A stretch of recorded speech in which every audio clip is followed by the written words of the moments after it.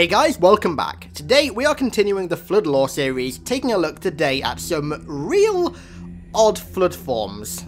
These are the variants that we saw only in the original Halo Wars, and they've never been seen since, or any time for that matter. So for those who never played it, in addition to the regular combat form variants, infection forms, and carrier forms, a bunch of completely new Flood forms were introduced to sort of fit the RTS playstyle. So today we are going to look at those three forms. Now it's worth noting that all three of these forms are combat form variants, and as far as we know, they've only ever been seen on Shield World 0459, which is where most of Halo Wars 1's campaign takes place, and it's also where you encounter the Flood, quite obviously. Now, the Flood outbreak on the Shield World was only in the feral stage of evolution, and therefore pure forms couldn't be made, so the Proto-Gravemind and the Flood had to basically deal with combat forms being their most lethal force.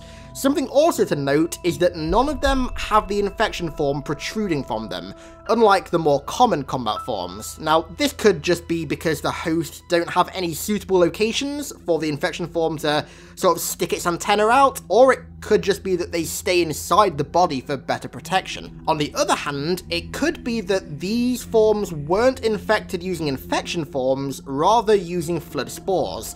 And that is possible, and you'll realise why, because we're going to cover why that could be the case later in this video.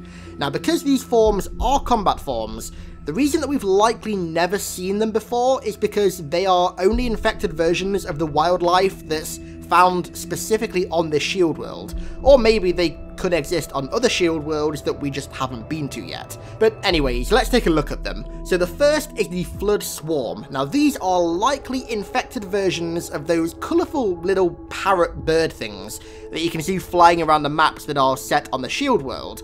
These are one of the few known aerial combat forms. When these birds get infected by the Flood, they get repurposed, as always, gaining real disgusting offensive capabilities in the form of a deadly ranged attack. They fire what are likely calcium spikes, which is very similar to what the ranged pure form fires. They fire these in large bursts out of their mouths that do moderate damage to infantry and air units.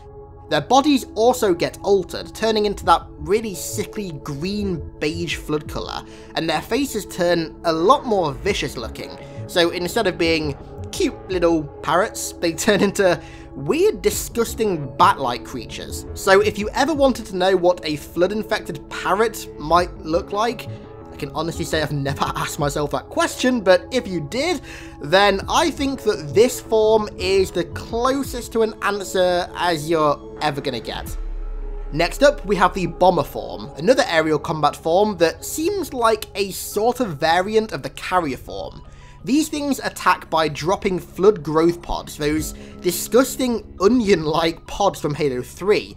They drop them onto the enemy, and then when they hit the floor, they explode and infection forms pop out.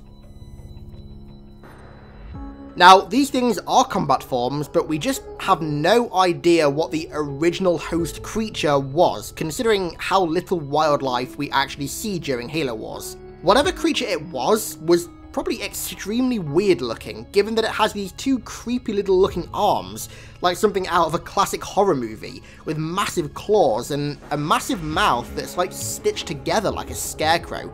I don't know, this form is really fucking weird when you actually sort of look at it in detail. The original creature must have been odd, to say the least. When whatever the host creature is infected, it grows a massive abdomen similar to the carrier form, in which they grow the growth pods and also incubate the infection forms. And then, when it attacks, the bottom of the abdomen, no pun intended, opens up and it drops out a single growth pod that sort of bounces on the floor and then pops open. So finally we have the Thrasher form, a stronger and more tanky combat form than the rest. These things are likely infected versions of some sort of primate descendant, maybe like a space gorilla or something, considering how similar the body shape and movement is to a primate.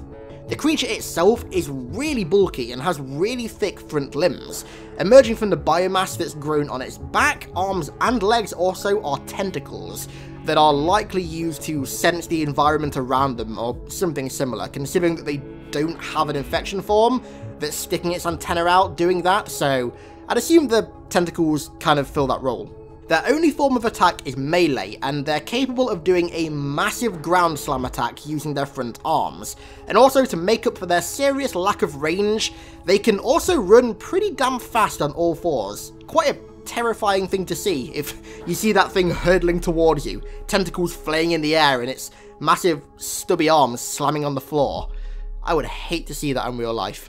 Okay, so considering this video is pretty short and we've covered all of the combat forms, I thought that we'd cover 2 other Flood forms from Halo Wars that can attack. Now, these forms are really different to anything we've covered so far.